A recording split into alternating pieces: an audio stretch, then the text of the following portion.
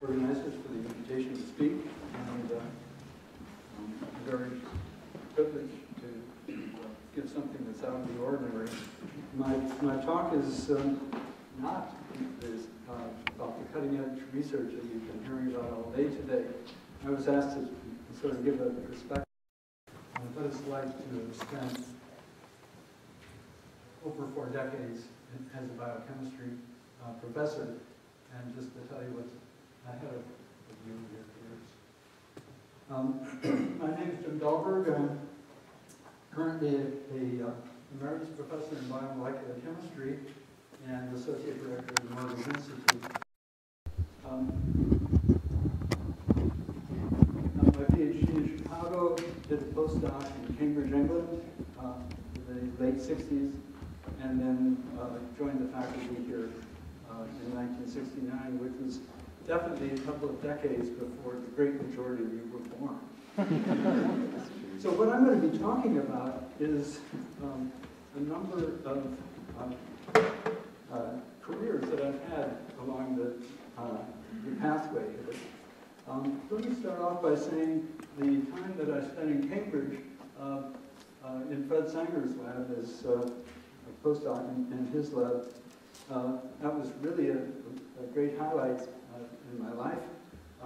Fred gave me a lot of insights on how to not only to be a scientist, but to be a decent person. At least he's a decent person. I'm trying to be. So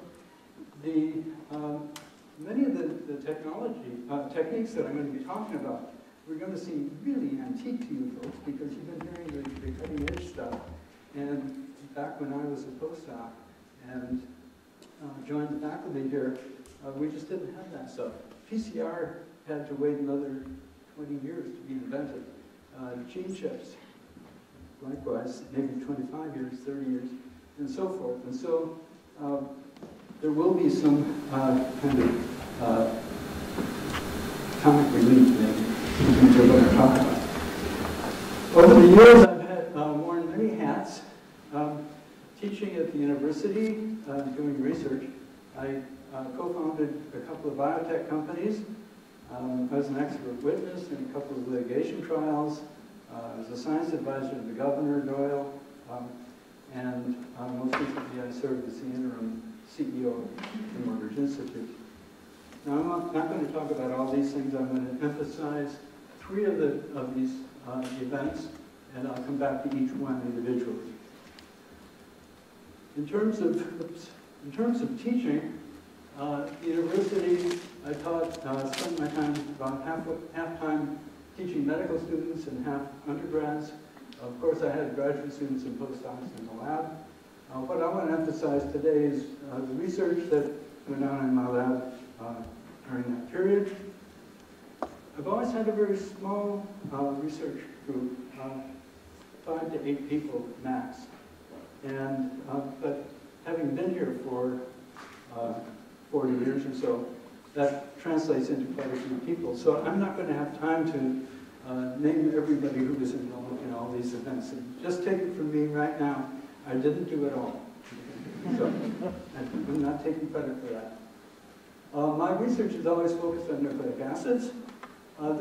These are some fairly old pictures that we pulled out of the filing cabinet here. That's Fred Blattner. This is shortly after I came here. Fred, Václav Przybylski, and me with more hair and a different color. And actually I'm wearing a tie, which I was looking for that tie, but I couldn't find it. So with these 2 guys, we worked on bacteriophage lambda, initial sequences of the messenger RNAs that were made in vitro, and then analyzed following a method that I had worked on as a postdoc. We also studied quite a bit on the mechanism of transcription. Collaborated with several other groups here on campus, Bernie, Masiatsu, and Julian, mainly on ribosomal RNAs, and with Govan and Dick Burgess on transcription, and then most recently with Mike Sheets, who's here, and he's a biomolecular chemistry professor working in Xenopus transcription. In the early days, we developed some methods for looking at RNAs. This is a two-dimensional gel separation of small RNAs, in this case of E. coli. It works with lots of different organisms as well. Each one of those spots represents an individual RNA molecule, which at that time was quite an unusual thing to be able to study. And we could analyze each one of those RNAs by the fingerprinting methods that Fred Sanger had developed and characterize what these molecules were. Using those methods and others related to it, we, over the years, this didn't all happen in a week or anything, it took a couple of decades. We worked on the phage lambda, as I told you. We showed that the primers for DNA synthesis for reverse transcriptases are cellular tRNAs that are taken up by the virion during infection. We studied small RNAs of E. coli, shown here.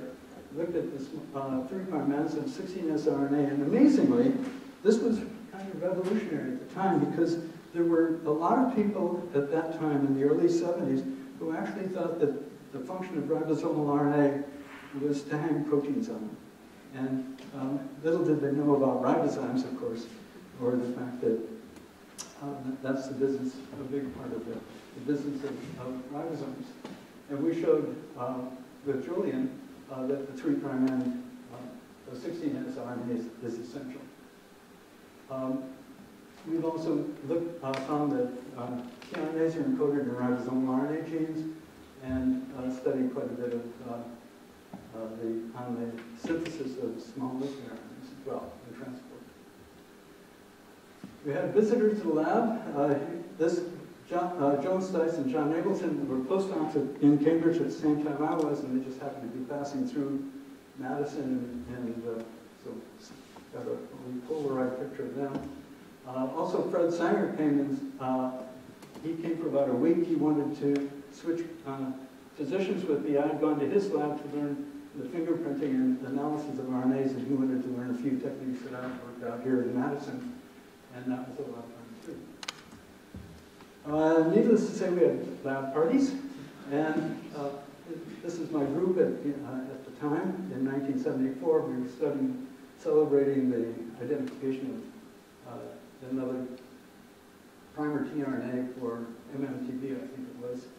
And at that time, you can see that the regulations for protocols for behavior in the lab are a lot less stringent than today.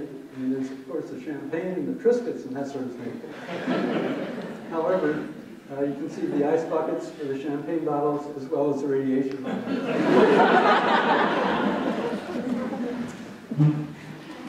Another visitor to the lab, and we had another lab party, is my brother.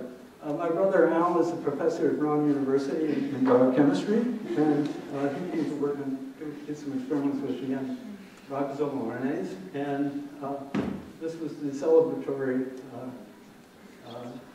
the celebration of our research. And here I'm doing my best to look like a cool surfer, and my brother is doing his best not to look like it.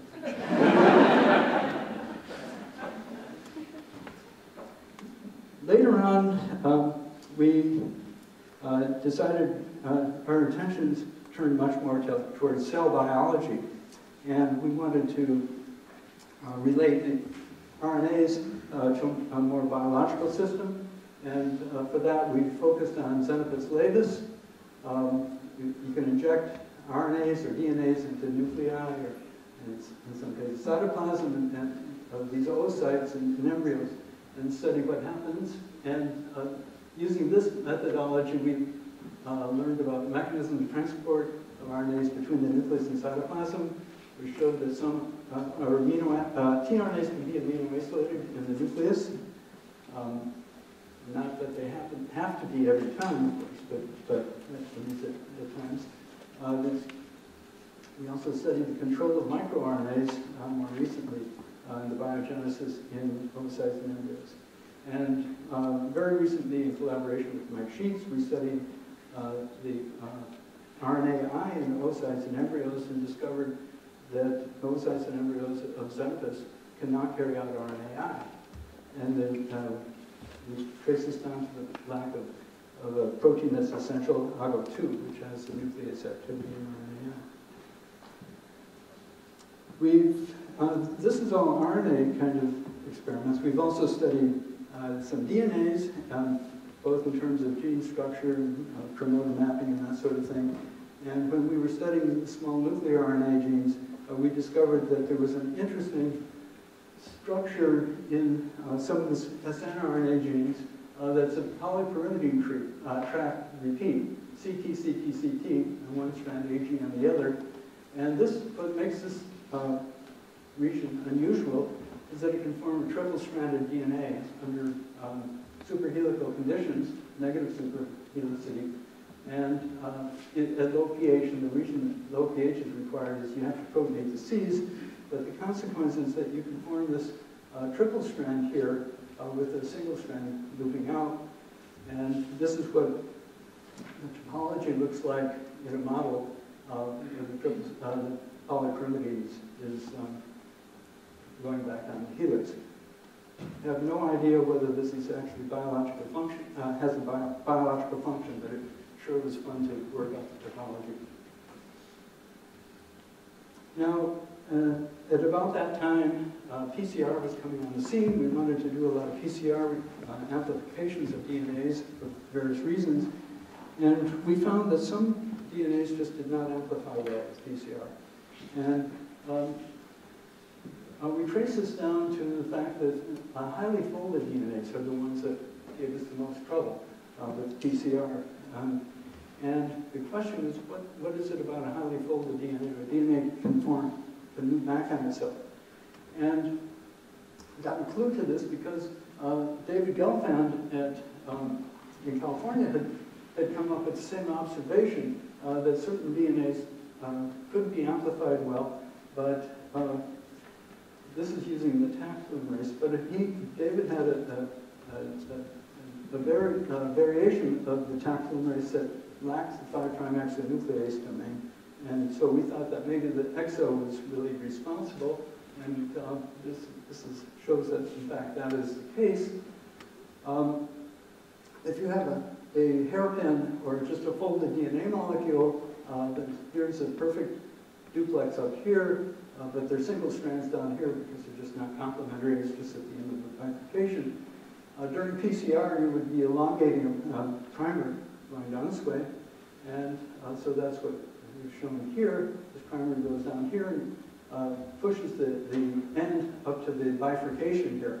And it turns out that this is actually the substrate for the nuclease of Taq polymerase. And it's been called a 5' exonuclease, but in fact it's an endonuclease, and the endonuclease, in this case, cleft specifically right at this point here. So what we observed is that it's a nuclease that recognizes a structure. And the structure is a flap, the 5' unpaired region, extended into a duplex, as well as another duplex on the other side of the other arm of the bifurcation. Okay. When we did this experiment, we didn't know just where the end of that primer ended, because we were carrying this reaction out with Taq polymerase, the intact Taq polymerase, and we didn't know just where the polymerase had stopped here. We now know that for this to work, the 3' end of this so-called primer strand has to overlap by one nucleotide at least this downstream duplex. And so we say that that's invading this duplex. It's not really invading, it's just overlapping. We don't know that there's an actual displacement. When we saw that, we realized that, in fact, what we're looking at is a structure-specific nuclease that sees this kind of structure and it doesn't care what sequence there is. And so that is sort of an aha moment for us, because it meant that if we could synthesize, chemically synthesize any of these three components, we could reform the substrate for the nuclease. And that, in fact, is the case. And so if we wanted to cut, for example, a molecule at a specific place, we just synthesize, order the appropriate oligonucleotides, put them all together, add the enzyme, and we cut. And that works. Okay. So we were very excited about that, and this was our aha moment. And we said, we can cut any sequence we want. Okay. Nowadays, it's a lot cheaper just to synthesize the thing. It's not that way at the moment. So we have another celebration. This is, now we've moved out of the lab into the offices. Victor Liamachev and Marianne Brau are the key people working on this. That's Elspeth Lund in the back over there, and that's me, of course. Mike Turns, a postdoc, and this young-looking guy there is the next speaker, who happened to have a lab right next to mine. It's not that he was my graduate student or anything like that. He was married to Marianne. Still is. So this was a patent that we filed on the nuclease activity. We also wanted to take advantage of Victor's skills to generate an enzyme that did not have the polymerase activity, but was only the specific nuclease domain of TAC. Because what you have with TAC, the native TAC polymerase, is two different enzymes, the polymerizing in the nuclease. We want to get rid of the polymerase, so we'd only be working with the nuclease. And so by mutations, we could do that, and that was fine. We applied for a patent on that variation of TAC polymerase, and the title of the patent was something like a nuclease-deficient DNA polymerase. And needless to say, Worf did not want to patent that. But in fact, that was a terrifically good patent because it gave us the options to work on a single purified domain without having to worry about the polymerase itself. So they turned the patent back to me, and I turned it over to a company that I had started to work with Lloyd Smith, which is Third Wave Technology. It's a company here in Madison. Third Wave got its start using this technology, the 5' nuclease. It really started with a conversation I had with Lloyd Smith, a chemistry professor, when we were sitting next to each other and going down to a meeting in New Mexico. Lloyd had a friend, Lance Force. Lloyd and Lance overlapped at Caltech, and Lance was more of a business person than a scientist, but he's good in both areas, and he became the CEO of Third Wave. We founded the company just with our own savings, as well as some angel investors, venture capital investment, and then grants from the government, NIST and SBIRs, and then in various amounts from different people, of course. We took the company off campus to rented space, so our world headquarters, of course, was like half a lab and a small office, but it sounded good. To get started, we used borrowed equipment, scavenged equipment. People were throwing things away. We did not have a great deal of money, of course. And so we actually licensed, got the license for this technology here. We got that license from Worf by giving Worf some stock in our company.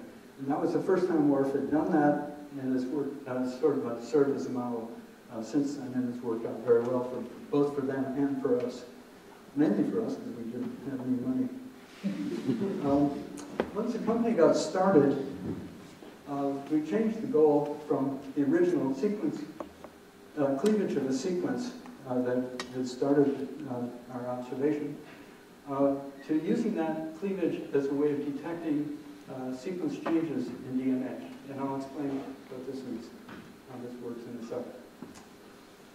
We call this technology the invader technology because, as I said before, you have to have a primer that sort of invades, or at least overlaps the end of the bifurcated. This is the bifurcated DNA, and you want an invasion. And so the idea is to interrogate a sequence in a target. Okay, this is the target DNA of any genomic DNA of any sort, or it could be RNA too. So we take this target and synthesize two oligonucleotides, what we call the invader and a probe oligonucleotide. And these are both synthetic. They're designed to be complementary to the target, so you have to know the sequence of the target, or at least part of the sequence. And the probe will sit down at one end, and then the invader oligonucleotide, these are only about 15 nucleotides long. The invader sits down right next to it and is positioned such that the 3' end of this invader would overlap with the end of the duplex between the probe and the target. And what we're doing is we're really interrogating this single nucleotide. In this case, it's a C. And if that C is anything, if this nucleotide is anything but a C, the G won't base pair with it, and then you won't get invasion, or you just juxtaposition of the end of the molecule. And this overlap is required for cleavage. And so we can carry out the reaction, add the enzyme, and the enzyme, if this is really a C, the enzyme will cleave the flap off of this artificial flap, and that will float off. Now we do this reaction at the melting temperature of this duplex, and so this, once cleavage has occurred, this duplex falls apart, and this oligonucleotide comes off, and another oligonucleotide, another probe oligo can sit down and be used again. And so what we do is we can just saturate the system with lots of probes, and this happens over and over again. We get a lot of flat fragments.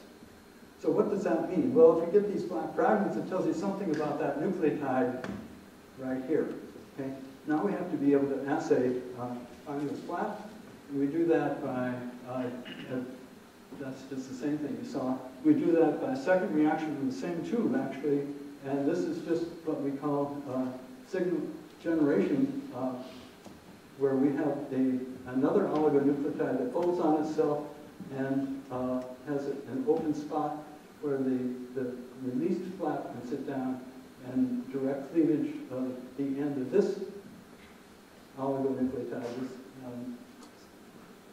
fret oligonucleotide, and the released flap will cause the cleavage of the end of this thing, and at the end here we have a fluorescein dye which has been quenched by a nearby quenching dye, and but if you cleave this off, then the fluorescein is released and you get white. And so again, you can do this at the melting temperature of that interaction between the flap and the fret oligonucleotide, and get single amplification. And what this does is in the original flap amplification, you get about 10 to the 4th molecules per target molecule. And then each one of those can be used to generate about 10 to the 3rd. And so you get a huge amplification signal. And it's very, very specific. And so this works, and we were very excited about it. Mm-hmm. The characteristics are it's accurate and sensitive, very inexpensive, obviously. It's rapid and easy to run. Procedure can be adapted to just about any sequence you want. Detection of new nucleotide changes, SNPs, or mutations that you want to see whether they exist. We've used it to quantify gene copy number. We used it in my own lab here at the university to quantify RNAs. This was one of the first papers to show that a particular microRNA level correlated with severity of cancer, in this case, human lymphomas. And it can also discriminate between various strains of viruses. And we focused on HPV. HPV has different strains that are very similar to each other. Some of them will cause cancer, others are very benign. There's just a few nucleotide changes, and so this kind of assay would be very useful. And it's a lot faster and cheaper than doing sequencing. So this made us feel top of the world. We had incorporated early on, sold stock publicly in 2001, got to have over 300 employees, but it was like a kid in a candy shop. We didn't know where to stop. And so we lacked focus, and we really were trying to do everything, and our viability, our cash flow was really going down fast. And so in 2005, we hired a suit. Kevin Conroy is a great guy. He came on as CEO. He focused the company on HPV assays, and in 2008, a company in Boston, Logic, bought the company, all the stock of Third Wave. So we were, Kevin was our rep, came to the rescue. What this tells us is that focus is important. It's crucial if you're going to start a company. And there's another factor in this too, though, and that is I want to point out the dates here. The IPO was in 2001, and it was like a week before the dot-com bubble burst. Okay, so we just got in under the wire. We were bought out by Hologic in 2008. That was about a month before the stock market crashed. So not only is focus crucial, so is luck. So with that in mind, give you a few ideas here. You want to stay focused on your goals if you're starting a company. I didn't get into this, but you do want to be very careful about conflict of interest, especially if you're working at the university. Mike Cox was very generous at this time early on, has served on a conflict of interest committee that I'd set up.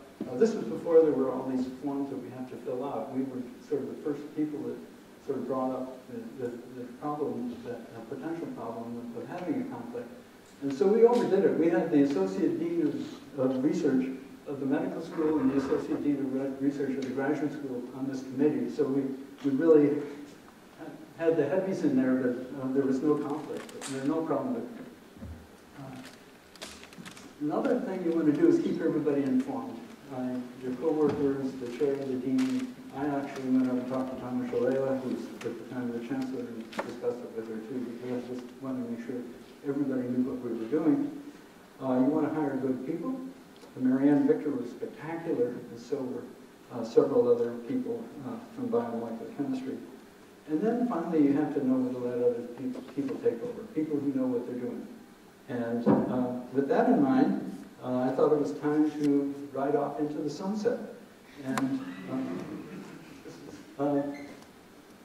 this is in Montana, but even though we had cut back my participations a great deal, I still had a small lab here at the university, and we continue to work, Elspeth Lund and a few other people in the lab. So I thought that was it, and then I said many hats, one last hat, and that is the Morgridge Institute of Research.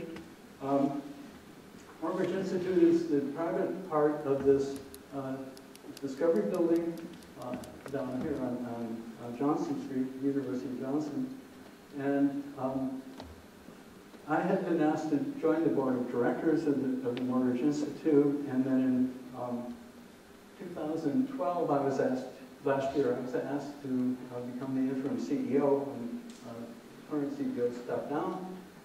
They asked me because I was familiar with the Morgridge Institute. I knew how the university operates. I'm a scientist living in Madison, and had some time that I could give up. So I agreed to do it, but the problem was I had no experience as an administrator. But I was able to learn and step up to the task. I changed the mission of the Morgridge Institute, so now it's much more focused on helping the university and cooperating, promoting collaboration with the university. And the most important job that I had was to find my replacement.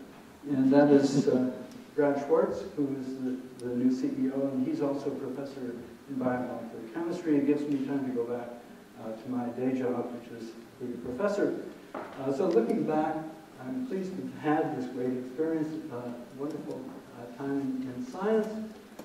I've been able to keep in close contact with my friends and colleagues, and I've also been fortunate to work in a field where they're actually paying me to do what I enjoy. I was also very lucky to be coming into molecular biology when it was in its infancy, so there were a lot of great questions to ask. I was very fortunate that Fred Sanger took me into his lab, and I've had wonderful students, collaborators, and postdocs, especially Elizabeth, who's here. And I've great support from the Department of Biomolecular Chemistry, and I want to thank them for their support too. Thank you for your attention. Thank you.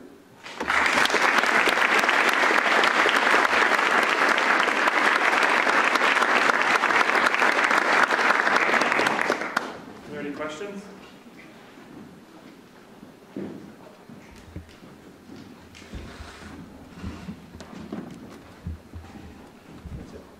Mark.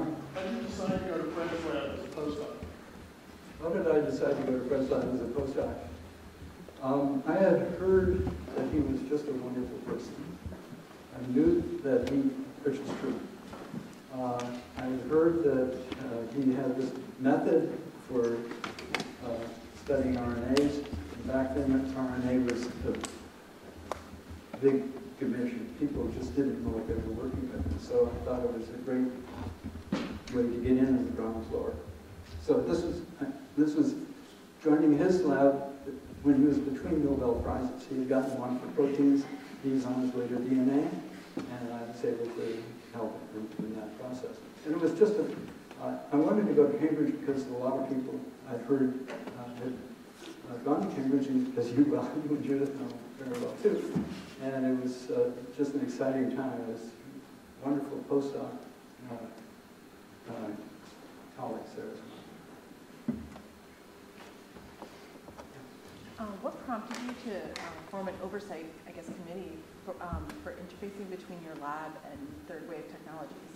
Since you said you were the first one to. What prompted me to start an oversight committee for the possible conflict of interest? Actually, I have to give credit to the chairman of my department, Harry Carvallis, who didn't say I shouldn't do this, but Harry was very knowledgeable. He said, you don't want people to suspect that anything untoward is going on. And I also looked at the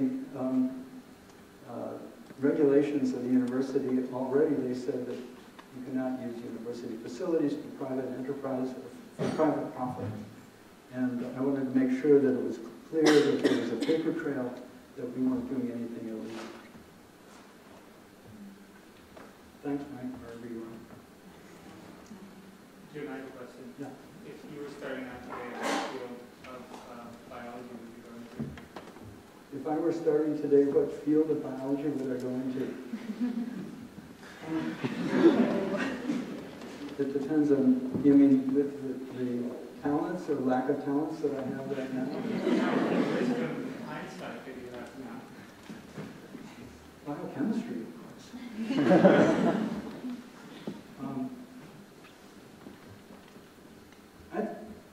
I think everybody has to choose their own way. I just love to do research in the lab and have a group, a small group. I mean, Fred's group involved 4 people, plus him.